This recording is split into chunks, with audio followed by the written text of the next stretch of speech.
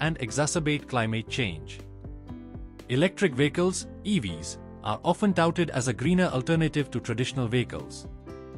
While they certainly reduce emissions from the transportation sector, the production of EVs is not without environmental consequences.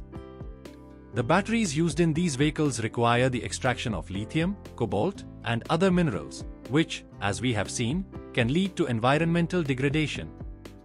Moreover, the disposal of these batteries presents its own challenges, as they contain toxic chemicals that can leach into the soil and water.